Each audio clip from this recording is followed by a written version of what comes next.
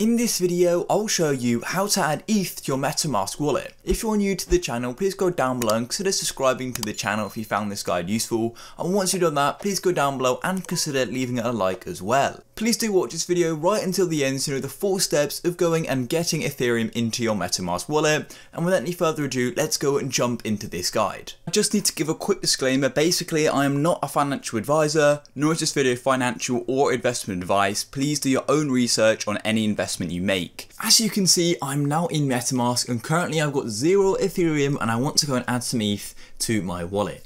So to go and do this is going to be all covered in this video, and let's go and continue with this. So all you want to do is come to a search engine. So personally I'm using Google, and for now I'm going to come off of Metamask. Unfortunately, we can't go and buy Ethereum on Metamask at the minute, so what we have to do is go to a central exchange, buy some Ethereum, and then move it from the central exchange to our Metamask wallet, and I'll show you all of the steps. The exchange I personally use is called Coinbase, and I put a link in the description and in the pinned comment to that site. Now if you use this link, we both go and get a bonus if you go and spend over $100 or £70 worth of money on crypto, so feel free to go and use that. Otherwise you can go straight to the Coinbase website.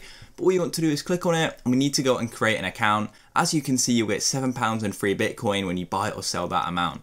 So it's a cool bonus, and we both benefit. So all you want to do is sign up, and once you have, you'll then be taken to your dashboard. And the dashboard looks something like this. And then all you want to do is go to the top right where it says buy/sell and go and click here. Then once you're on here, it's going to take a minute to load, and all you want to do is make sure buy is selected, and then you want to go and click on buy here where it says Bitcoin currently, click here. And then you can go and choose Ethereum, and then you can go and choose how you like to pay. So you can click pay with, and you can either use your GBP wallet, or you can use a bank card, or you can add one. So you feel free to go and add a card or something like that. So I'm going to use my card, so I'm going to click here, and then I could go and enter the amount I'd like to buy. So I could go and buy £50 for example, then you go and click preview buy, and it's going to go and show you the fee, which is $1.99, and then the total. Then once you've gone and bought your Ethereum, you then need to go and open up Metamask again. So if you're on Google Chrome, it's in your extensions. If you're using the app, go to Metamask app. Here we go, wait for it to pop up.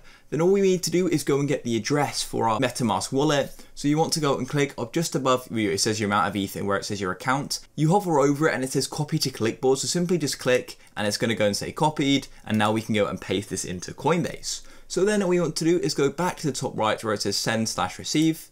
Then you want to go and click there. It's going to take a minute to circle. And all you want to do is go and select Ethereum, of course. So search Ethereum like this. And then you need to go and paste in the address where it says to.